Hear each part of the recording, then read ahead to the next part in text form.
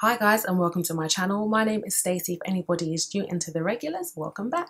So it's come to my attention that people like me saying my slogan, so I'm just going to say it here. My slogan is Believable Brown Beauty, and I like to use makeup in weird and wonderful ways. So yeah, that's what my channel's all about. Today's video is going to be a chatty get ready with me because, I'm just going to slip this right on in here. If you don't already follow me on my Instagram, I'm going to leave my handle for you here. I do live get ready with me's on Sunday mornings at 9:30 GMT. And yeah, if you fancy hanging out, come along.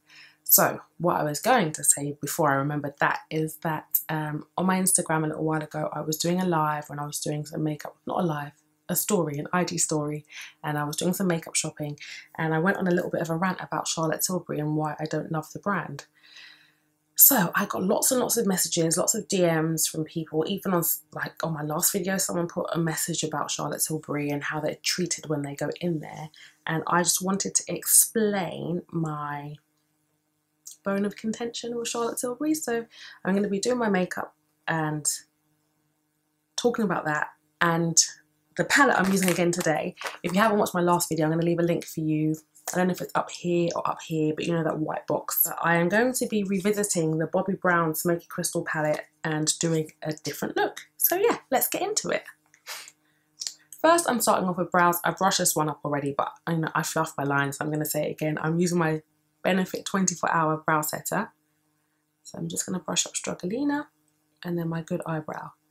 So I went to Charlotte Tilbury and I was looking around in the store at products, and I'm just going to put this disclaimer here. I don't know Charlotte Tilbury. I'm just talking about the brand and what I see when I shop there.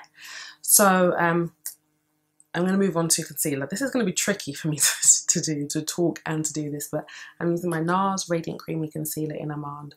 So I went shopping in Westfield. I went to the Charlotte Tilbury store and I was looking around and I was just like, oh, this is not really a shop where, as a black woman, I feel comfortable shopping, because a lot of the products that are in here aren't geared towards my complexion.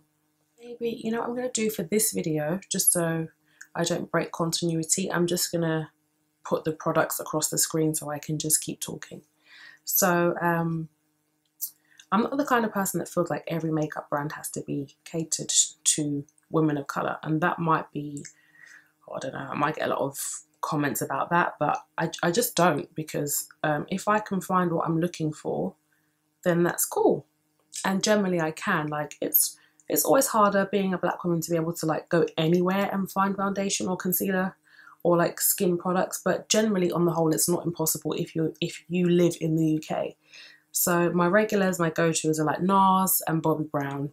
I kind of and MAC, I get everything that I need from there, so that's not my problem. My issue with Charlotte Tilbury is the fact that from the outside looking in, it looks like it's a, what do they call it? Like an inclusive brand. It looks like you can get makeup for everybody in there. But when you actually go in and look, you can't really. And it's like, okay, so some places I know, like I wouldn't particularly go to Huda Beauty to try and get a foundation. I don't think the type of foundation they do and the way I like my skin to look doesn't really align, but for colour products, fine. You know, I can get an eyeshadow palette from there. I've seen other girls demo it that are my complexion or deeper and use one palette and get everything I need for my skin. But when I went in there, I was looking at the palettes and I was like, they don't really have any deep colours. And then I went over to the lipsticks and there wasn't really a dark brown or a deep brown.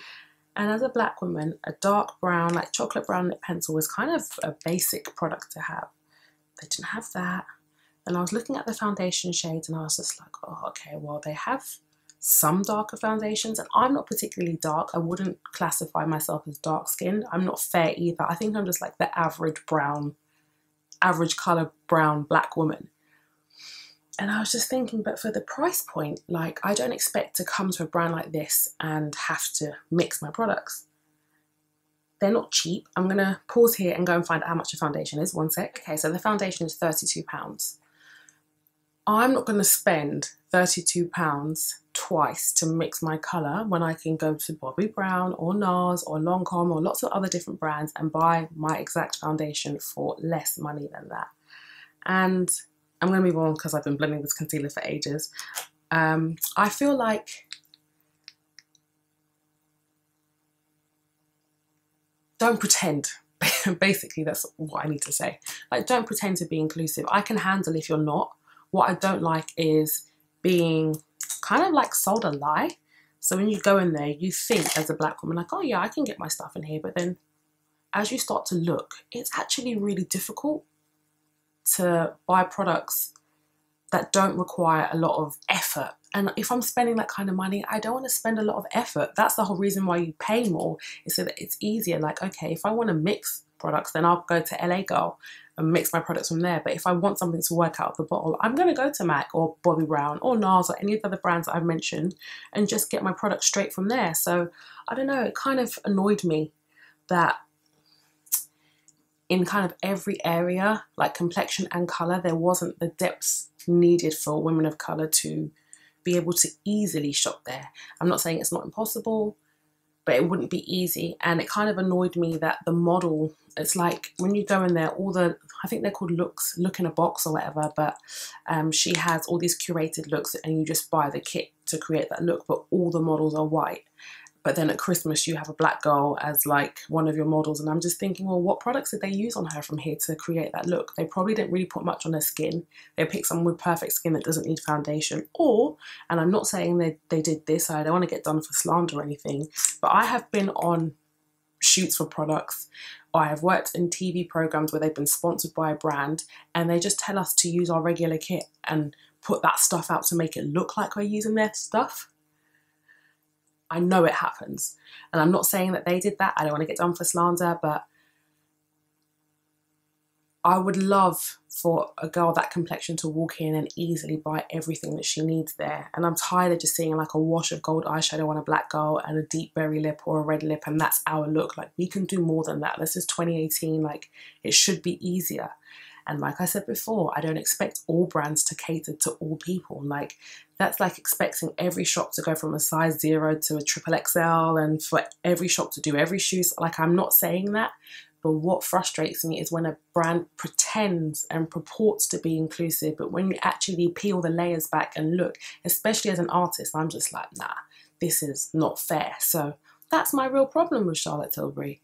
And it's like the blushes weren't that easy, and even if you could use them, it would take a lot of work. The lip products, I tried on a Pillow Talk lipstick, and if you have got light coloured lips, perfect. But if you're like me and you have brown lips and you put that colour on, it's beautiful, but it sits in the lines and it separates, and I was just like, oh, this is too much work. So yeah, that's pretty much it.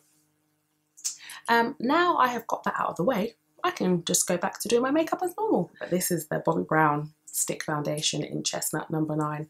I have just taken it on a Real Techniques brush, which is a buffing brush, and just work this into my jawline for a little bit of colour down there. So that's that. I'm just taking my NARS Radiant Creamy Concealer again in Amande and just putting a tiny bit underneath my brows. I do not like super carved brows. I used to, but my taste has changed and I prefer a much... And actually, when I say I used to, they were never like Instagram brows, because that's just another level to me, but I just prefer them to be a bit softer and a little bit more organic. So I'm just doing this because I get a bit of discoloration between my brow and my lid, and this helps to neutralise it a little bit. Then I'm taking the Precisely My Brow Pencil from Benefit, and I'm just going to fill in the gaps. I don't like my brows to look solid whatsoever, so I just fill in some of the gaps. But a real hair brow will have gaps, it won't be solid, so I don't ever make them solid, as you can see. Then I just take the spoolie on this brow pencil and just break everything up a little bit. Okay, and today I'm using my 24-hour extended eye base from MAC. I really love this product for making eyeshadows really easy to blend and making them last ages on your eyelid. So the reason why I'm doing this today is because I'm going to be using a lot of lip products around my eyes. that have the potential to stain and maybe really creamy, and this will just help them lock in place a bit better. I find with this product you really have to blend it on like the whole of the lid, and a little bit goes a long way, so don't use too much. So whilst that's setting, I'm going to go back to my skin. It's a real skin day today, and I'm going to take my Danessa Myricks Illuminating Veil in Attraction, and I'm taking a little bit because I always get overexcited with this and then I never use it. So I've literally got that much on the back of my hand, and I'm using a 132 brush from MAC, and I'm just going to start building up my highlight. And I really like to push my highlight into the skin so it doesn't look like it's just sitting on top.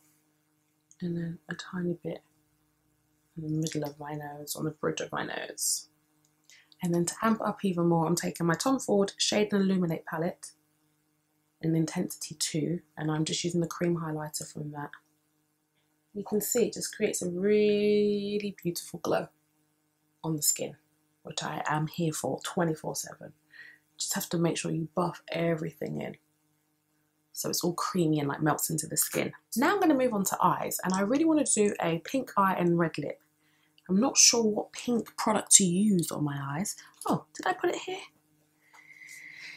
Wait a minute. Okay, so I'm going to take my Bobbi Brown Vibrant Violet lipstick, and I'm going to use this as an eyeshadow. So I'm just popping it on my lid first, and then I need to get a smaller mirror like always, and I'm just going to start blending this out.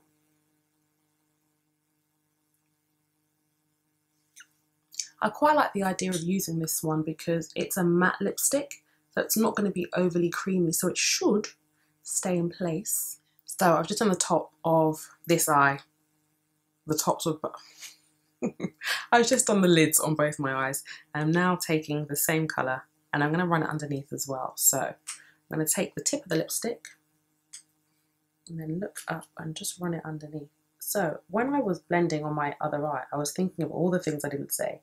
So in regards to the whole Charlotte Tilbury thing, I had so many women that were messaging me saying like they don't feel like their brand is inclusive and it's really disappointing, that they have been treated really badly when they've gone in there. They just get ignored by staff, and this isn't Charlotte's fault. This can happen to any brand. But I just feel it's quite telling that so many women asked me to speak on this issue, because there are so many like influencers and YouTubers that love Charlotte Tilbury, and I'm not saying if you love it you shouldn't. I have to put so many disclaimers in this video because it can just get so easily misconstrued. But I find that sometimes when a brand is really popular, like people don't really want to be the one to say anything negative about it. And I remember I got a comment from somebody and they were saying to me like, oh, they had purchased some products from Beauty Pie and they were disappointed in the shade range, and oh, was I not disappointed in the shade range with Beauty Pie? And my honest answer is no. My issue with Charlotte Tilbury is that it's a high street store. You know, this is somewhere that you can walk into Selfridges, you can walk into in Westfield. There's a physical store there. They have staff who put makeup on people. There are makeup artists that work in the store and they try products on their prospective customers.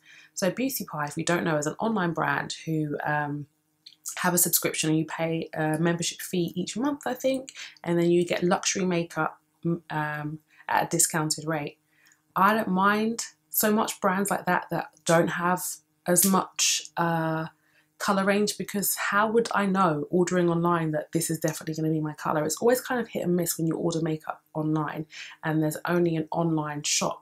There isn't a physical Beauty Pie store. The reason why I'm annoyed with Charlotte Tilbury is that this is a relatively new brand, and in all the stuff that's been happening with inclusivity, you would have just thought that they would have made more of an effort, but they haven't. They're a high street store and then they pretend to be inclusive, and it just gets on my nerves. So yeah, now I can go back to doing my eyeshadow because I remembered that I needed to say that. So I'm going to try this out. I haven't tested this makeup.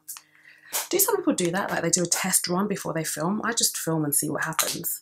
I'm going to go back to my Bobbi Brown Smokey Crystal Palette, which I'm really annoyed that the black one is completely shattered.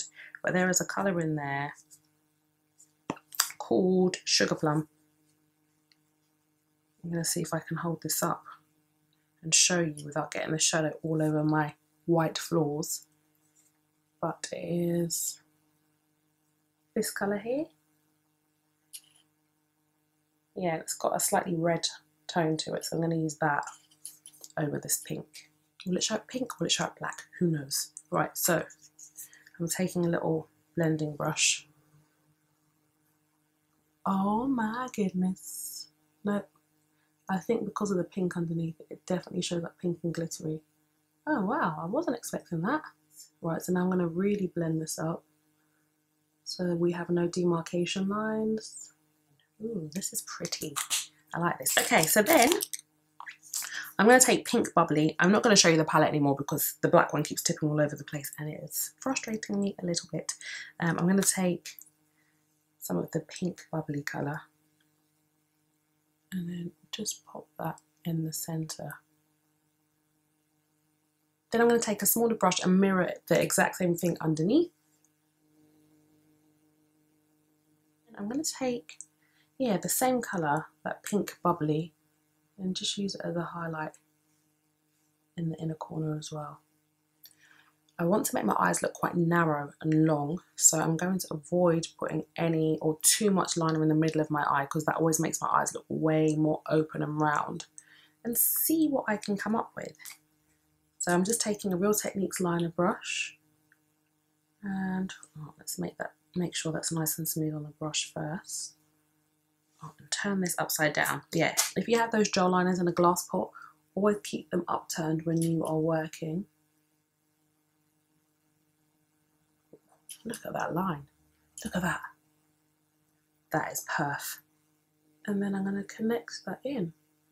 Then I'm going to do a really skinny liner just at the root of my lash. Oh, I'm happy how that turned out, and that's my bad eye to do, so hopefully this second eye should be a walk in the park. Right, let's get this angle right.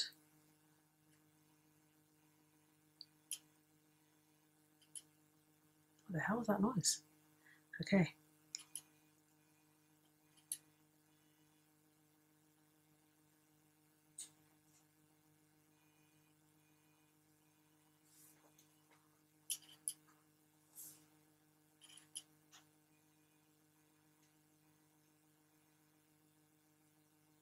What is that noise?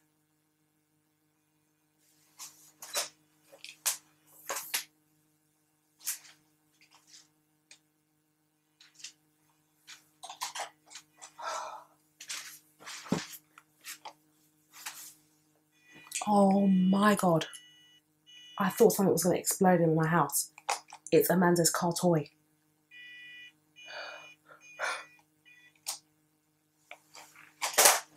Right, let's go back. And then I'm just tight lining with the gel.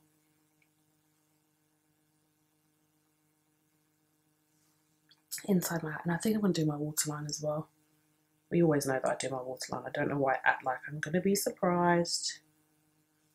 I'm just using the gel instead of a pencil today. I really like that. I know usually I like my liner quite smoky, but sometimes it can be fun. I think because I've got quite a graphic liner, not quite, it is a graphic liner, it's nice to have that really sharp line inside. It really pinches and pulls the eye. Cool. You know when you forget to press record, I went through this whole spiel explaining what I was doing on this eye.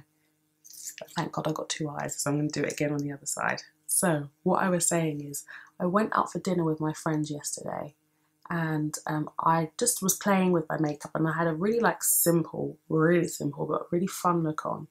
And one thing I did was put mascara only in the corner of my eye. So I'm recreating that today, but I'm going to do it a little bit different. So I'm taking my extended play mascara and I'm really concentrating that on the outer lashes, pulling it all the way from the root, all the way to the top of the lash. But then the inner part of my eye, I'm just literally placing my brush at the root and just wiggling and not pulling up at all. So I have done my extended play, and I'm going to go over them just the outside corner with my, I love that sound, with my In Extreme Dimension 3D Black Lash. So I'm taking Ruby Woo lipstick, an oldie but a goodie.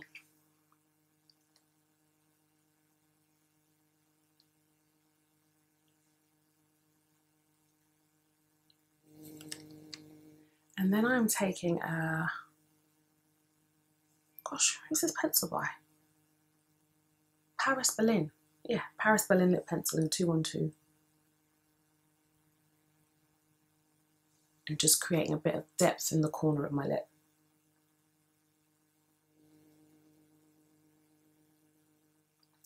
I don't know if it's dark enough on the edge. So I have something else here that I'm going to do. We'll see how that works. I'm going to try something. I'm not sure if it's going to work out. So if it doesn't, there's makeup, that's what happens. But give me one sec. So basically, I want the edges of my lip to be darker. So I am taking a Retro Matte Liquid Lipstick from MAC, and this colour is High Drama. And I'm going to take this brush, it's a little liner brush from Bdellium Tools, and I'm going to create a bit more drama.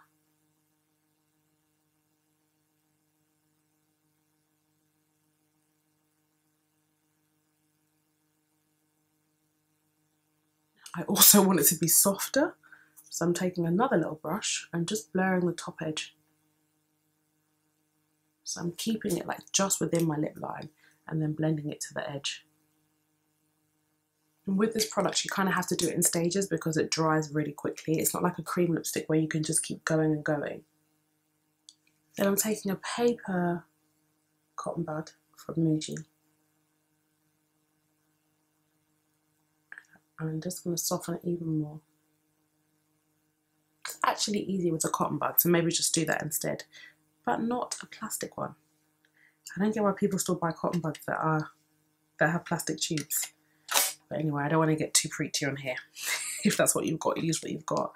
Right, so now the final thing I'm going to do is I'm going to take some lipstick, and I want to bring these two colours together that I have on my eye and my lips. I'm going to mix them both on my cheeks. I'm literally going to do a dot of Vibrant Violet, which is the Bobbi Brown, and then a dot of Ruby Woo.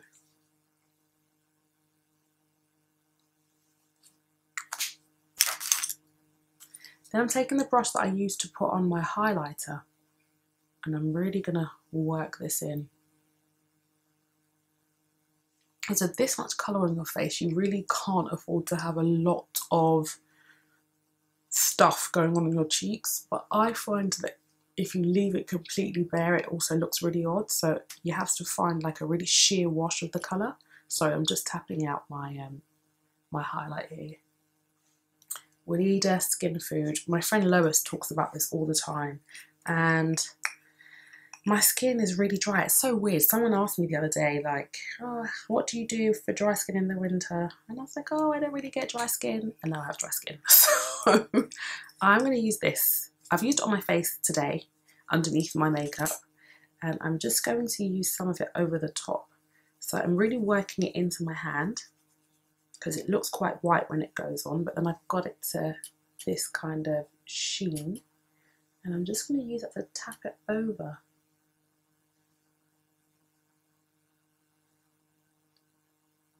My highlight here and make that even more dewy. Now, I can't afford to do this all over. If you're fairer skinned, you can kind of get away with putting shiny products everywhere on your face and it doesn't look greasy as quickly. But for me, I have to be very careful about how I do that, which is why, if you notice, I didn't put any highlight on my forehead because it's very highlighted already. Not that I'm complaining, because it's what makes me me, but I know my face and it doesn't need any product there. So now my last thing to do is I'm going to set everything. So I'm taking this Bobbi Brown, I think it's an eyeshadow brush, yeah, an eye blender brush. And I'm using my Cover FX matte setting powder in Deep. And I'm going to strategically mattify my face because I don't want to lose all this sheen and glow. So I'm going to use a tiny bit here where my skin is much more pory. And then I'm going to just tone it down on my chin. Not a hard set like the side of my nose, but just take it down. The end of my nose I don't like shiny, so I'm going to kill that off. Then I'm taking my Denesamyrix powder. I think this was, what number was this? Yeah, number 5. It's a really warm red toned powder, and I'm going to use it to kind of subtly contour my face. So I'm sticking with the same brush and just going through the hollow of my cheek.